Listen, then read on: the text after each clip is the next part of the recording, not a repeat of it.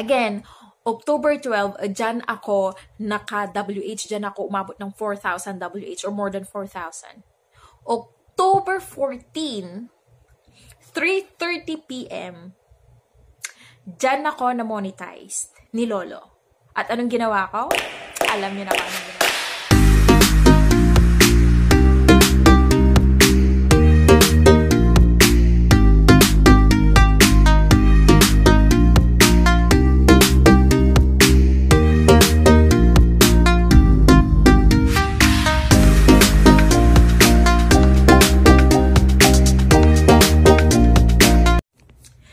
Good morning, good afternoon, or good evening to all of you. This is Maria Dizon again, ang bumubulabog na naman sa inyong monitor or sa inyong screen.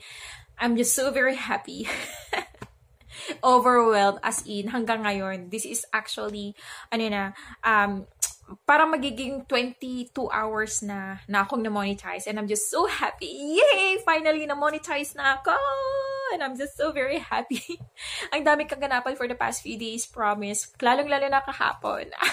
In less than 2 days kasi na-monetize na ako.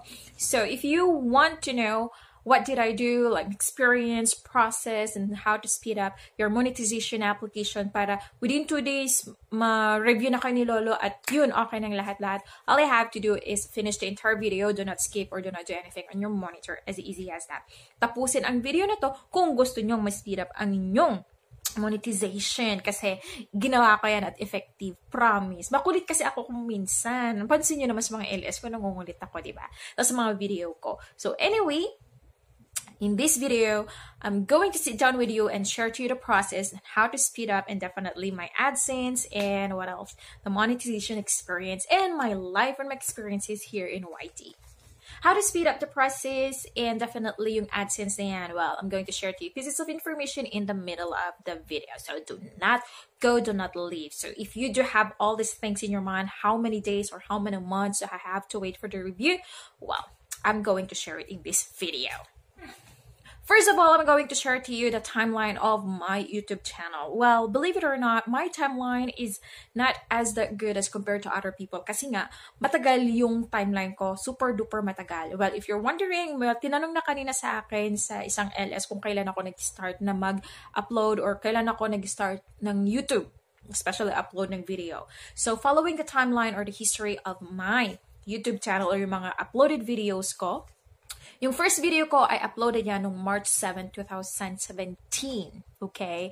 Kasi yung time na yan, gusto kong magbigay ng personal review sa isang soap, ng Natural Essential Cleansing Soap na yan. Kasi maganda naman talaga yung soap na yun para sa akin. Kasi user ako. Maganda yung review, maganda yung experience ko, kaya shinare ko yan. So, yan yung first na video ko. At ito siya.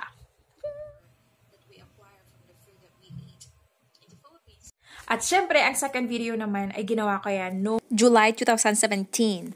I just wanted to show kung ano nga ba naman yung life ko as an OFW sa China. Kasi maraming mga tao na ang alam nila pag sa China, ganito yan, ganito, ganito, ganito. At to be honest, like 11 years na nag-stay ako sa China, yung mga sinasabi nila, parang okay lang naman sa akin. I mean, hindi naman nararamdaman. So I wanted to share kung ano nga ba yung life ko as an OFW sa China. Okay? At ito po yun.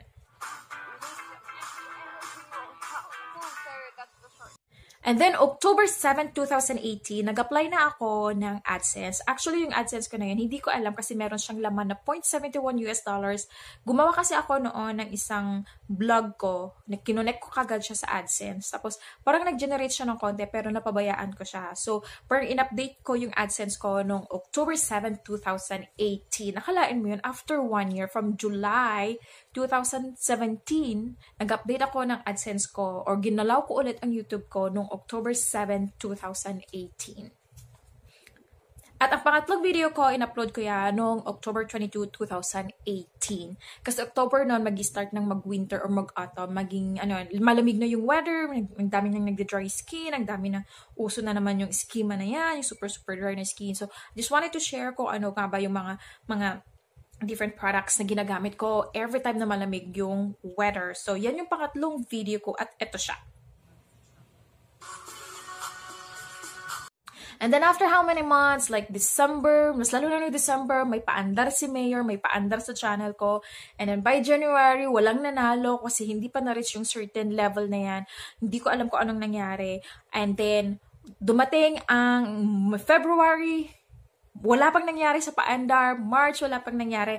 And finally, first week of April, umabot na ako ng 500 subscribers. At may paandar ako nung time na yan. Nagbigay ako ng 500 pesos.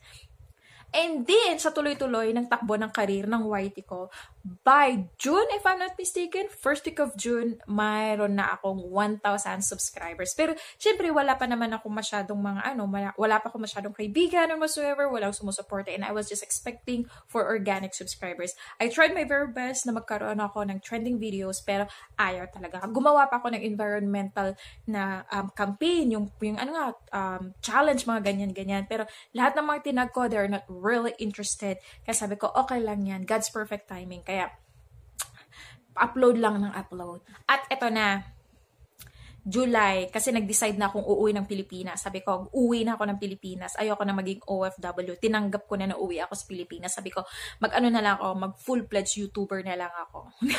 Mag-daily vlogger na lang ako. Yun na lang gagawin ko. Ikakareer ko na talaga ang YT. Kaya umuwi ako ng Pilipinas ng July. And by August, dyan na ako nag-start mag-LS. Actually, yung LS ko noon, dadalawa, tatlo lang yung mga bisita ko. Nandiyan si Mami Karen at nandiyan si Ronnie Luke. Si Ronnie Luke, isang tawag lang niya, isang message lang. Pareha sila ni Mami Karen. Nandyan lagi sila. Kaya kung hindi nyo pa sila kilala, magpakilala na kayo sa kanila. At ito pa, ang isang maganda. Nung time kasi na ngayon, mga August. Mga August yun.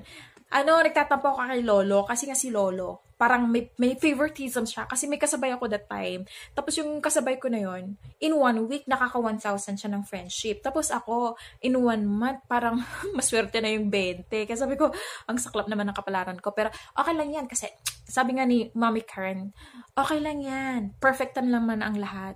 Kaya yung time na yon, August na yon, doon ako naging close kay Mami Karen at kay Ronnie Luke. Kaya silang dalawa yung yung lagi-laging bisita sa akin LS noon. At kung ano man ginagawa ni Mami Karen sa ibang tao na tinutulungan, just like me na tinulungan niya, ganun din ang gagawin ko sa iba. Yan yung promise ko kay Mami Karen. So, nung August lang, August 2019, umabot na ng 2K, ng 2,000 ang watching hour ko. At syempre, ako naman tuwang-tuwa. Tuwang-tuwa na umabot ako ng 2,000. Sad kasi ang tagal-tagal ng channel ko, ang dami kong paandar pero wala pa. Tapos sabi ko, ano ba naman yan? Ano bang nangyari? Pero sabi nga ni Mami Karen, okay lang yan, huwag pa-stressin ang sarili, huwag papadala sa stress. At ito na mga kapatid, September, umabot na ako ng 3,000. Yung 3,000 na yan na may mga nakikilala na ako, sila na yung mga sumusuporta ng pag naka 3,000 ka na, sabihin mo lang kasi push-push lang natin yan a bit. So, nakilala ko sila Kuya Alex, sila Ate Christine, sila Ate Icy, nakilala ko din dyan si Ate Miha Online, si Ate Laro. Sino pa nakilala ko? Nakilala ko din yan si Radiant Live Channel at si When Habibi Vlog. So, sila yung mga nakilala ko. At marami pa akong nakilala. Actually, sila yung mga una kong nakilala. At si Ate Mary Jane pa pala. At si Ate MJ Israel. So, yung time na yun, sila yung mga nakikilala ko, nag-attend na yung LS ko. So, nakakarami na yung LS ko. Halimbawa, may mga 6, 7, 8 na akong bumibisita. Or 6 or 7, 8 na bisita na yung LS ko. Pero, okay lang yan. Diba? Okay lang yan. Ang masaya, may bisita. Pero, yes, sila yung tumagal talaga sa LS ko. Yung LS ko noon, parang Monday to Friday lang, yun lang yun. So, tapos may time pa na every other day lang, mga ganon. Hindi naman all the time. Pero meron yung time na talagang nag-stick ako na, sige, mag-LS ako ng Monday to Friday, Saturday and Sunday, rest day. O, diba? Yun yung ginawa ko. At eto na! October na! Yan na yung ang ganda ng everyday mo na lang i-check yung WH mo, diba? October 11, 2019, alam nyo ba kung ilan na yung WH ko? Yung time lang naman na yun, meron akong 3,973. Tapos, October 11 kasi noon, Friday. Saturday, Sunday, 12, 13. Hindi ako mag-LS kasi nga, day off ko ng Saturday and Sunday sa YT. Diba?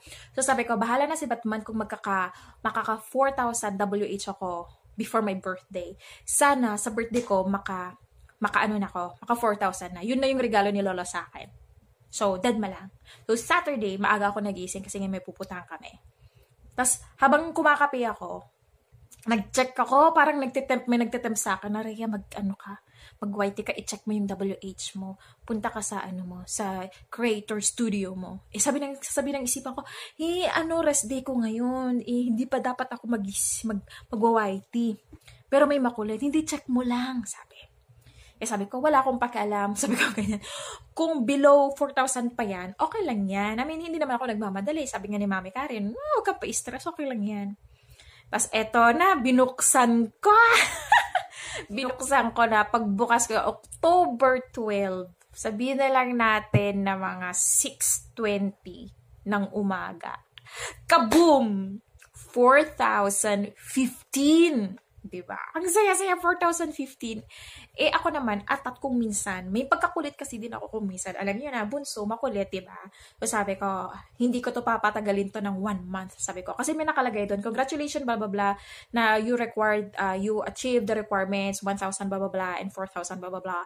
And review, parang nakalagay doon na within 1 month to 6 months. Tapos may mga nababalitaan kasi ako noon, parang 2 months na, 3 months na saka sila na money. Tapos sabi ko, di ko kaya. Yan, naghintay na nga ako ng 1 year. Ang tagal-tagal ng channel ko. Tapos maghihintay pa ako ng 6 months. Maghihintay pa ako ng 1 month. Sabi ko. Sabi ko, kulitin ko si Lolo. Alam nyo ba kung paano ko in-speed up yung application ng monetization ko? Ganito. Ang ginawa ko, madali lang naman. Siyempre, pumunta tayo sa youtube.com. Okay. And then after that, punta kayo sa my channel nyo, nakalagay doon, your channel. Alam naman natin lahat yan kung nasaan yung your channel na yan, di ba? Kung hindi nyo alam, nandito lang siya. Ayan. Sa may picture nyo sa YT, i-click nyo lang yan at doon nakalagay, your channel. And then after that, pagka-click nyo yun, pupunta kayo sa isang page na nakalagay yung YT Studio Beta and your channel. And yun nga, may makikita kayo doon ng mga number of subscription nyo, mga ganyan churva-churva sa page na yun. Pagka-pindot nyo ang YT Studio Beta, punta na kayo sa isang page, scroll down nyo sa pinakababa ng left side ng screen nyo. May makikita kayo doon. Creator Studio Classic. Yung iba na YouTube Studio Classic ang ginagamit, automatic na yon. Pero sa iba na gumagamit na ng beta, katulad ko, beta ng ginagamit ko, scroll down nyo siya sa may left side ng inyong monitor sa inyong screen. Tapos hanggang makita nyo yung Creator Studio Classic. Pindutin nyo. After nyong pindutin nun, may makikita kayong parang page or parang square or window. Skip nyo lang yon. And then, ayan na, nandyan na kayo sa pinaka-page nyo. Diba? Ang susunod na gagawin nyo, punta kayo sa my channel. I-click nyo, monetization. Tapos, syempre, nakalagay doon sa monetization part kung ilan na yung subscribers nyo at ilan ang WH nyo. Kung umabot na kayo ng 4,000 tapos naka-red pa kayo, eto na. I-scroll down nyo ng konti ang screen nyo hanggang yung number of subscribers at WHR or WH nyo ay nasa gitna ng screen. Ayan. Pagkatapos, punta kayo sa lower left ng inyong screen. Ayan, sa pinakababa, hanggang may makita kayong help and feedback. Ayan, hindi naman sa pinakababa, parang siya yung last option. Nakasulat doon, help and feedback. Color dark gray ang kulay. Na parang window, scroll down nyo yan. Tapos hanggang may makita kayo, send feedbacks. Pag nakita yung send feedbacks na yan, i-click nyo. Tapos pupunta kayo sa isang page. Ang nakasulat ay send feedback page.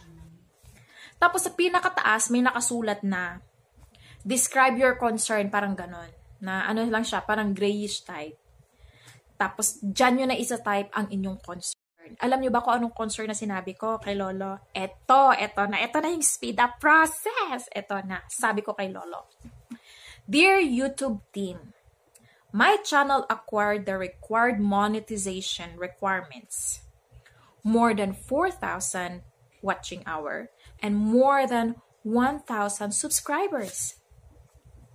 I would like to inquire to know to whom I should contact to process the monetization application of my channel. Thank you. And then, sa middle part ng box na yan, may nakasulat, click to highlight or hide information.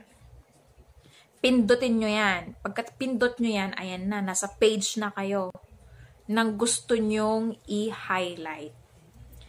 Since nandun kayo sa page na nandun makikita yung number of subscribers nyo at WH nyo or WH nyo, ang gagawin nyo, yung yellow na option, igaganon nyo, i-square nyo para makuha kung ilan talaga yung subscriber at WH nyo. Para may ebidensya nga na nagsabi kayo ng totoo na na-reach nyo na yung requirement ni Lolo for monetization. And then after that, click nyo okay and then send. Tapos after that, hintay-hintay lang. Hintay-hintay lang. And then yun, pagkatapos ko ginawa yan, Saturday, Sunday, wala akong day off ko kay YT. Monday, October 14, nag-happy birthday LS pa ako. May pa-promo, may pa-andar na naman ako. Nagluto pa ako ng prenitong bangos para sa lunch ko. Yun na yung handa ko sa sarili ko. Sa sobrang dami ng kinain ko, ayun, nakatulog ng siesta. Paggising ko, check ko kay YT Studio, aba, may mga dolyars ay na ako. Ang saya-saya, promise. Talagang, hindi pa ako makapaniwala nun. Nag-play pa ako sa mga videos ko gamit ng cellphone ko. Tapos, may nakita na akong advertisement. At ito yung first advertisement ko. Tapos, hindi pa ulit ako naniwala nun. Inon ko yung TV. Kasi yung account sa TV, hindi sa akin yung account na yun. Sabi ko, okay, i-check natin. Chinek ko, ay, meron nga. Ang saya-saya. And I'm so very happy. Pero syempre, bago kayo mag-monetize ng something na yan, meron na kayo dapat AdSense account. Eh ako nga, di ba? October 7, 2018, may AdSense account na ako, di ba? Tapos 1 year, lampas 1 year pa. Yun yung ginawa ko, kaya na-speed up, kaya na-monetize ako kaagad. In less than 2 days, na-reach ko yung 4,000 subscription. And I'm just so very happy, o diba? Ang daming kaganapan. So again, October 12, dyan ako naka-WH, dyan ako umabot ng 4,000 WH or more than 4,000. October 14, 3:30 p.m., dyan ako na-monetized ni Lolo. At anong ginawa ko? Alam niyo na kung anong ginawa ko. Alright, hope you like this video and you learned something from it. I'm very sorry this video is just so mahaba and I do hope that you learned something from it. At kung ano mang experience nyo, kung ginawa nyo yung procedure na ginawa ko, let me know, comment down below po kung ginawa nyo po. Si Lolo YT, konting ano lang niya konting nudge mo lang kasi sa kanya or i-push mo lang siya na, hello Lolo, kulitin mo lang siya. Tapos yun, papansinin ka niya. Kasi may mga YouTuber kasi na mga ano lang sila, wala lang, hindi nila sinaseryoso, kumbaga mga iba nga parang wala lang. So ang gusto ni Lolo, syempre yung mga taong nagsiseryoso, di ba? Yun. So hope you like this very simple video at pasensya na at umabot na siya ng more than 20 minutes. I'm very, very, very, very sorry about that. But I just want to share to you the entire experience and preview and process and AdSense and so on and so forth. Hope you like this very simple video and see you in my next video.